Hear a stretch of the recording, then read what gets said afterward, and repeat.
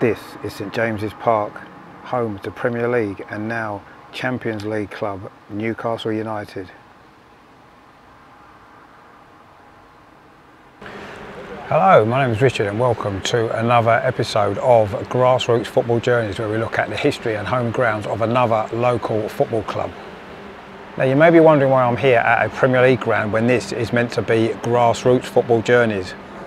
Well, in this episode we're going to look at the grassroots origins of Newcastle United, and it all began here in the East End of the city at the end of the 19th century. This is the story of Newcastle East End FC.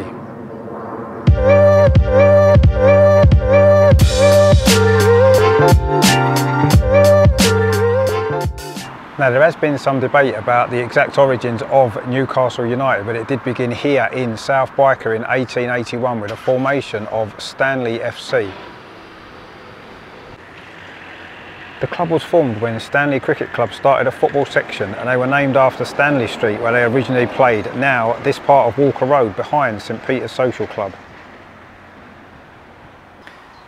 In 1882 the club changed its name to Newcastle East End to avoid confusion with a club called Stanley from County Durham, and they moved here to play behind St Michael's Church, what is now part of the Byker Wall estate. This estate will be familiar with fans of 1990s children's TV, as it was a location of Byker Grove, which saw the first appearance on our screens of this pair of famous Newcastle United fans. The club were on the move again in 1884 and they moved here to Dalton Street. Nothing now remains to suggest that the club that became Newcastle United ever played here, but it's likely that they played on the land that is now next to the railway lines. In 1889 Newcastle East End became the first North East club to turn professional, and they became founder members of the Northern League later that same year. By then they'd moved again here to Heaton Junction, just off Chillingham Road next to the railway. The ground was one of the best in the country at the time, with a great pitch, a large wooden pavilion and even a press box. Up until the early 1890s there had also been another club in the city, Newcastle West End, and they had moved in to St James's Park in 1886.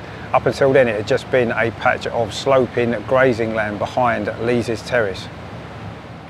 But when Newcastle West End hit financial problems and folded completely in 1892, Newcastle East End took over the lease at St James's Park, and this became their new permanent home. Initially the club was still known as Newcastle East End and oddly played in red and white striped shirts, very similar to that of rivals Sunderland. Later in 1892 the club decided to change its name to better reflect the fact that they were now the only club left in the city, and Newcastle United were born.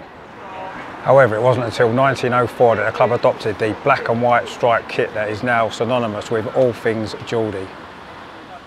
Many years later a new unrelated Newcastle East End FC emerged, playing here at Miller's Dean, which we featured in an earlier episode when we looked at Heaton Stannington, who also once played here. The ground is now used by Newcastle East End Reserves and Daisy Hill Boxing Club.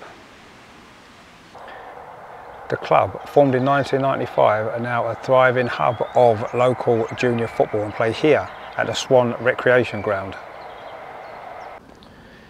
With teams from under 7s right through to under 17s, including girls teams in most age groups, Newcastle East End FC are once again a leading name in North East local football. My name is Richard and this has been the latest episode of Grassroots Football Journeys, where we've looked at the grassroots origins of Newcastle United Football Club.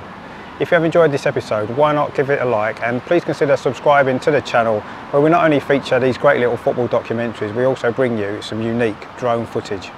We'll be back next time with another episode of Grassroots Football Journeys, where we'll look at the history and home grounds of another local football club.